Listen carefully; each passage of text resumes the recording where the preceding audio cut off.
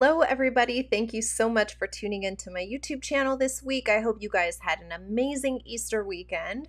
Today, I want to teach you a little bit about why you need to break a cycle, not try to repair the one that you're in currently with a narcissist. Today's video can actually apply to people who are not narcissists, and if you've been following on my channel, you should know that I actually don't care if the person is a narcissist or if they're just not self-aware, or if they're an amazing person, they're just not meant for you. They're just not your person right now at this point in time. This can apply to groups of people like work, family, any kind of thing like that.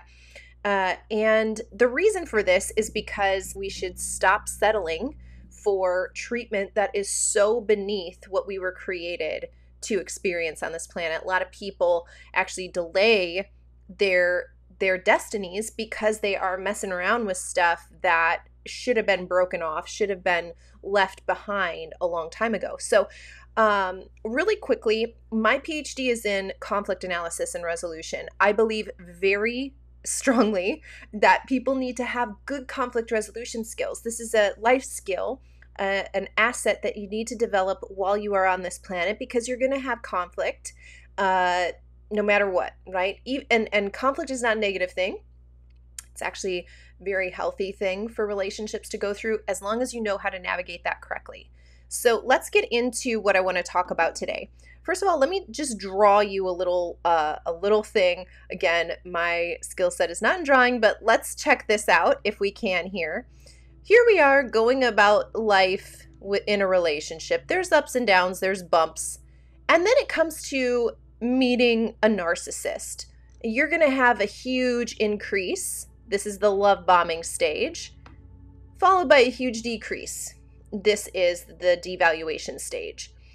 From this, you're going to experience a real low, all right, during that devaluation stage. This is now the discard stage, but you're getting over it. Things are going to start leveling off here. They're going to start doing the hoovering stage, but you're somewhat continuing on until they come back into your life, right? And that's going to be followed by a very big bump in love bombing, followed by the devaluation stage again, right? And so on and so forth. I want to talk to you about this hole that is left right there. What most people try to do is they try to fill it back up, right, with the narcissist or with the person that they just had this conflict with. And so they do some activities, they do some things, they share some words, they do some stuff that is meant to fill in this hole that has been left. But you'll notice here that things never actually level out. So that hole is not filled up. That hole is partially filled up, but as you'll notice, that was the previous one. And we're starting another cycle of building another hole, right? The love bombing stage, which is never as high as the original one was. The narcissist knows exactly what they're doing when they go through these phases of narcissistic abuse. And so your love bombing stage is never as high as the previous one was, but it's still going to be followed by the devaluation stage, the discard stage, and then eventually the hoovering stage. So what this is doing is leaving a bunch of deficits in this person who's experiencing narcissistic abuse life, right? All of these deficits. And this is why I teach my clients to keep a short account of what's happening internal to them. If you don't do that, what you're going to try to do is fill in those holes, right? All the holes that were left along as we were going, but we never break this cycle. Breaking this cycle is key to actually filling in all of those deficits that have been left within us as we've experienced narcissistic abuse. Or again, this could just be not the time for you to be in relationship with a certain person or a certain place or whatever your situation may be. Doesn't need to be a narcissist, but for the sake of this video, I'm just using that as an example. When you start to fill in these deficits, what you'll notice is you're going to have these conversations with yourself, like, I wish I would have said this, or I wish I would have had stronger boundaries around this, or I should have been doing X, Y, and Z, okay? Those things are internal to you. Only you can actually fill up these deficits that have been left, even though the narcissist is the one who dug these holes. The reason was because they had access to you. And if you don't know how to fill up those deficits for yourself, you're going to continue to allow the narcissist to keep digging these holes throughout your life. Okay, the more isolated you're going to be, the more you're going to find yourself losing friends, family, connections to, your church, your work, your children, your finances. Everything is going to continue to be having these deficits because the narcissist knows what they're doing. And one of the greatest lies that people come into agreement with is that they don't know what they're doing and they can't help it, and that this is, a cause because there's trauma, and now it's your responsibility to somehow undo or fix what that person's deficit is. And that's a lie. It's not true. But it is your responsibility to fix the deficits that have been left in your life, in your heart. So when you keep a short account of what is actually going on, right? I need to learn how to set boundaries. I need to learn how to speak up or defend myself better. I need to learn how to have more of an emotional barrier between myself and this person, or between myself and this place, right? When you can keep those short accounts with yourself, you can start to actually repair these deficits, and furthermore, ensure that we don't continue going down the cycle. But the cycle has to be broken in order for the repair to happen. You cannot repair while you're in the middle of a cycle like this. It's impossible to do.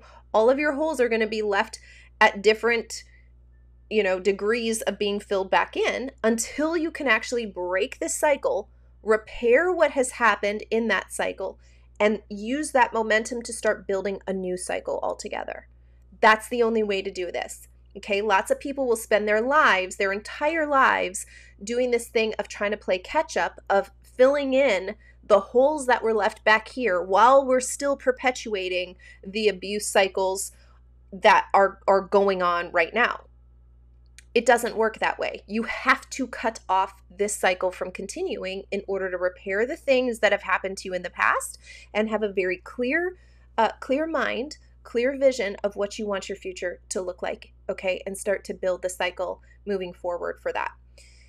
One of the things that I also want to show you is how these cycles are formed in the first place. This is the way a cycle works. We have 90% of the cycle underneath the conscious awareness line. If this line is what you're consciously aware of, the majority of the cycle is perpetuated by something that you cannot see. And this is important to know because when you start to recognize that not one more podcast or one more book or one more session with your therapist or one more class on what is narcissism, all of these things are addressing the conscious part of your mind and not the non-conscious part, which is 90% of what's perpetuating this cycle.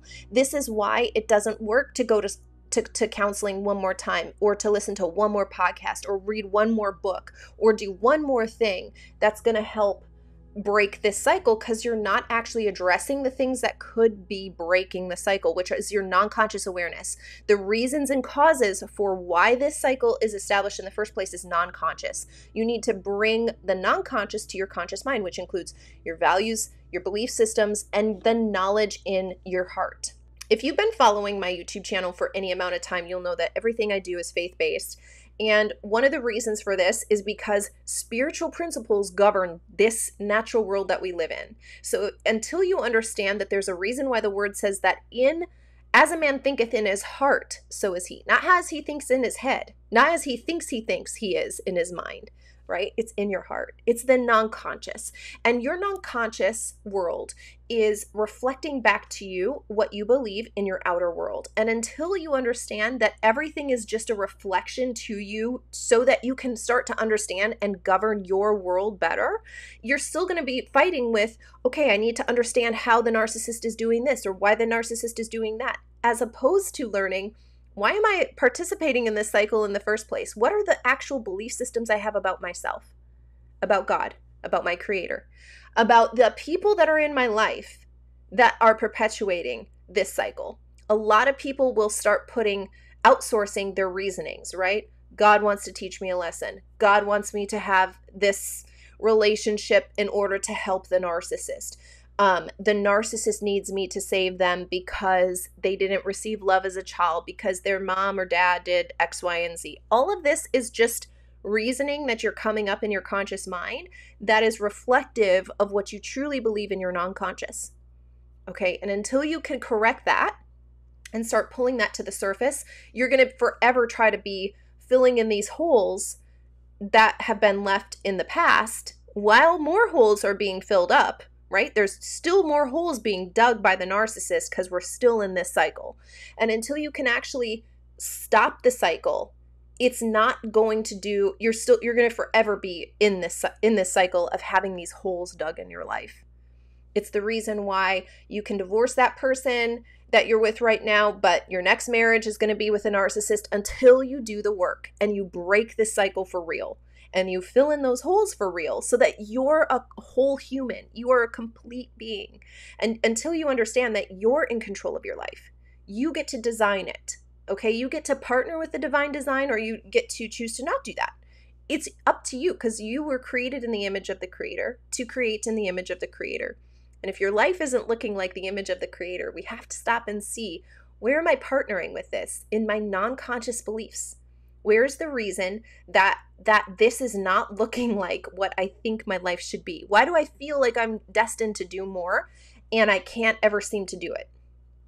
That has to do with your non-conscious beliefs. So when you get into the habit of keeping these short accounts with yourself, of looking back on your day and seeing the places where, hey, I didn't actually really like the way I showed up for that thing. Why did I show up that way? How come I had this conversation in this manner instead of in this manner, which would feel more authentic to me? What's the reason that's keeping me from actually shifting this cycle? What am I afraid of? Right? Fear is always an invitation to freedom. And it's really important that we look at it that way. Otherwise, we're always going to be pushing the things that we don't want to look at into the shadows. And guess what? They grow there. They grow bigger, they grow stronger, and they take up more space in our hearts, in our non-conscious belief system, than if we actually pull them to the front and we sit down and have a real look at what they represent to us and why we're allowing them space in our non-conscious minds and power to keep fueling these cycles that we want to break. When I work with clients, it's always important to help them remember what are their actual dreams, because so often we'll settle for less and less and less, and we're going to say something like, I just want to get rid of the narcissist, I just want peace, I just want to get out. That's escapism. And by the way, trying to escape the cycle is giving it more power. When you can actually look at this cycle and say, I'm in control of you, right? You're not happening to me, but I'm happening to you. I'm happening to this cycle now. I'm showing up in my full authenticity and my full authority, and I'm ready to make a shift now. Until we can actually do that, right, and show up in that manner, we're going to be trying to escape this cycle, which is giving it more fuel. It's actually fueling it to keep happening. And that's why you'll often see people who have disasters in one area of their life having multiple disasters, because it's not just the marriage. It's not just their health. It's not just, they lost their job or some other thing. It's multiple things because they have been fueling these cycles with their non-conscious belief systems. And until we see, hey, this devastation that's happening around me is actually helping to pull away the false security, the false understanding that I thought I had about this, until we look at it through that way of like, this is actually helping me. And I'm happening to these things now. Now it's time for me to show up how I was truly created and have the life that I was destined to have.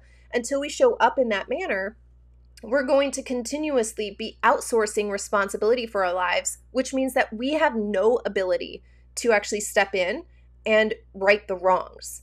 I have a video on blame and responsibility that I'm linking in the description of this video, and I want you to go watch that one next, because it's really important you understand the difference between blame and responsibility, and that we show up ready to take responsibility 100% for our actions and thoughts and beliefs, and 0% for the narcissist's behaviors, actions, and beliefs. That is not your responsibility.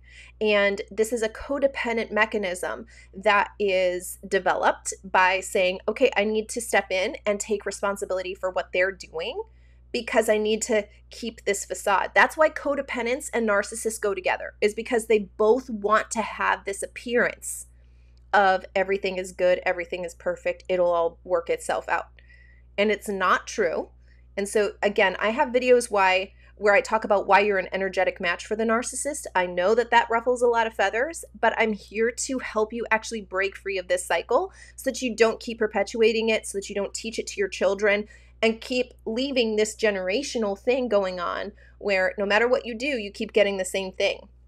And until you understand it's because you're reaping what's actually sown in your heart, your non-conscious, until you understand that that's actually what's going on here, it's going to be very difficult to break it because you keep outsourcing the responsibility of why this cycle is continuing to somebody else, to your parents, to the narcissist, to your church, to your therapist.